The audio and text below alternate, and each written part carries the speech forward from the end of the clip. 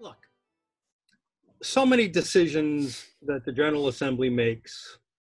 You lead the Republican caucus in the House.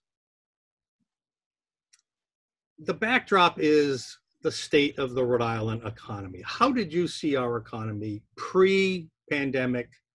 First, let's start with that. What was the state of our economy from your point of view and your caucus? We always felt it was anemic.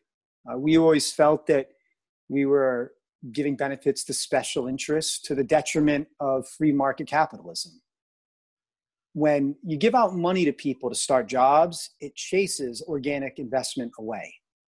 No one wants to come into the state and compete against someone who's getting tax subsidies.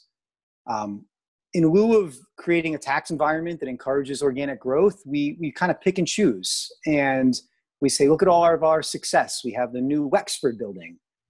We have a t-shirt maker, all these companies that have gotten government handouts.